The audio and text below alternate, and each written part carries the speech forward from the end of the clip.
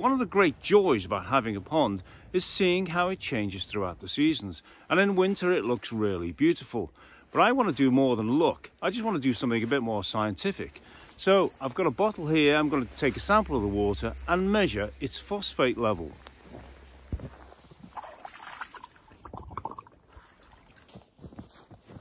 Along with the pond water, I'm going to test some tap water and water collected from this roof.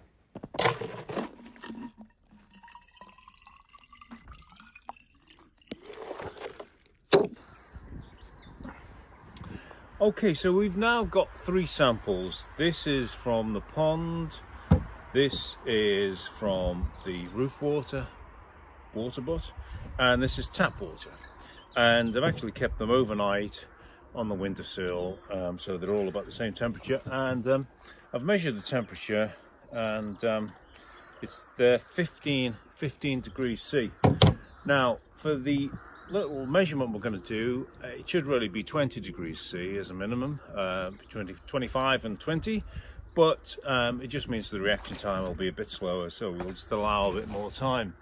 Now, phosphate, I should explain, is really key to the productivity of a pool. Now, you might think the productivity is a fantastic thing, but what it means is that a lot more life can grow in a pond if it's got lots of phosphate. Phosphate is normally the limiting nutrient to any plant growth and ultimately biomass production in a body of water. Now, on the face of it, that might seem a positive thing to have loads of it, but the problem with ponds and lakes in nature is that they have become over-polluted with unnatural levels of phosphate. This process is called eutrophication, so it means that algae will flourish. What we want to do is return it to the way pools used to be in nature, where they had a really low level of phosphate, and this would then moderate the production of algae mainly. So what we're trying to do, we're trying to get it back to what a natural pond should be like, not one that's been polluted by polluted groundwater from agricultural fertilizer. Hope that makes sense. Anyway, so measuring phosphate is a really interesting thing to do, and it's actually really quite not difficult, but just quite expensive. You need a proper piece of kit. Now, I have actually gone out and bought this. This is done by Hanna Instruments. I'm just going to put some water. 0.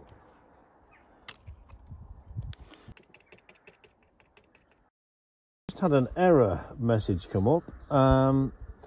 Meter temperature changing too fast. Redo 0 to continue. So basically, I've got to do it again. Well, it's no surprises. They're trying to do it outside, a bit of a daft idea in the first place. I resumed the testing inside, having let the water temperature equalise. This instrument is a photometer and works by measuring the difference in light absorption after a chemical reagent is added.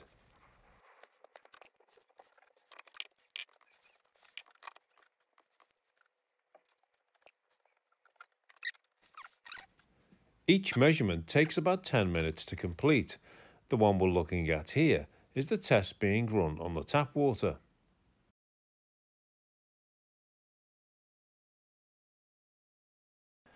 Okay, I've written the results down on the board here, and it actually shows something really interesting. I did the same experiment doing the 3 samples, but earlier in the year, the 1st of July, about over 6 months ago. So it was the height of summer. In fact, it was a drought.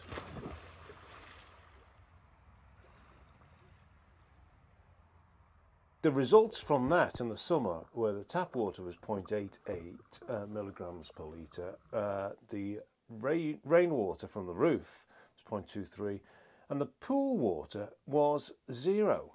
I was astonished at the time. I thought it was absolutely, amazing that the phosphate level in the pool was really, really low like this, considering that it could easily be 0.03 or 0.01. They're about the range of acceptability for the phosphate level in a natural swimming pool or an organic pool. So for it to be 0 was brilliant. What is amazing is I've just repeated the results, obviously, in the winter.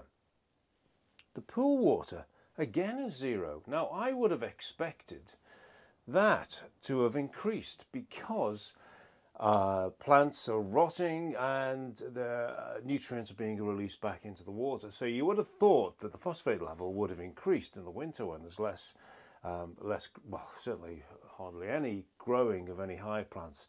So I think that's astonishing. So you know, I didn't quite believe it. I did that test 3 times and it kept on coming back with 0. Anyway, there we go. Tap water, it just went through the roof. 2.50 milligrams per litre, which is actually quite astonishing. The water level in the UK is, you know, the highest should be around 1.5 milligrams per litre of tap water. That's the sort of upper range. So maybe because we've been having lots of flooding, the tap water's come out as very high in phosphate. I don't know.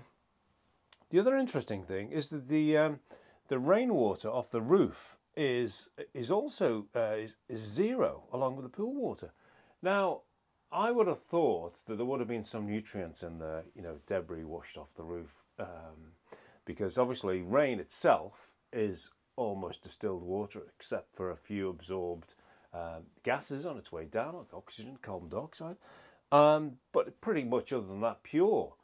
But when it comes in contact with a roof, it obviously washes any debris and bird poo, for instance, or pollen or dust.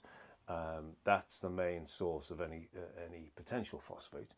But here it's 0, 0, and that's because probably so much water's been flowing that the roof's really clean.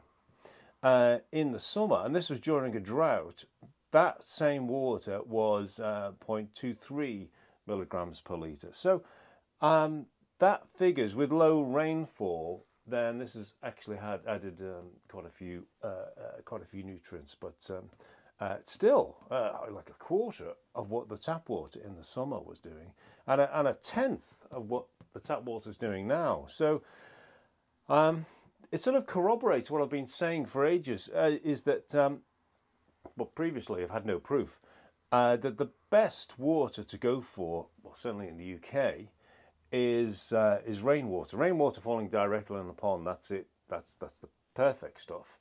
But a second best is the rainwater from the roof, and you can collect more of that and divert it in the pond. So that's a practical way to fill the pool, and a really low level of phosphate will be introduced. Well, for any fill water, it actually should be the fill water should be 0.01. Like really low, if you were sticking to the technical guidelines, which corresponds to what the first phosphate level in the pool water should be, which should be 0.1. Well, obviously it can be less than that, which thankfully this is, but I'm still quite astonished by this. Anyway, hopefully that has explained a bit about phosphates, and I just find this result, you know, astonishing. Whether an individual should, whether I think it's a good investment for everybody to pay £470 for a phosphate meter, I don't think so. Especially when the results just come back as 0, 0, 0, 0, 0, 0. Value for money, not great, but it's actually been really quite interesting and reassuring for me. So thanks for watching.